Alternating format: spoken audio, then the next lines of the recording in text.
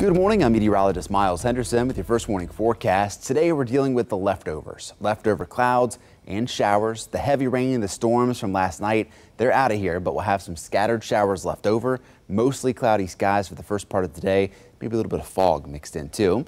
Later this afternoon, look for the clouds to start to break up. So we'll see kind of a late day clearing trend for us. Also a little cooler with highs in the upper 60s. It is going to be a cooler end of the week. Upper 60s today, dropping to the mid 60s by Saturday. We'll see lots of sunshine on Friday. Then those clouds will start to build back in for Saturday, trending more towards mostly cloudy skies for Sunday. A small chance for a shower. Might hang on to about a 20% chance through the weekend, even into Monday. So not a washout, but a couple spotty showers possible. We'll warm up into the low 70s early next week.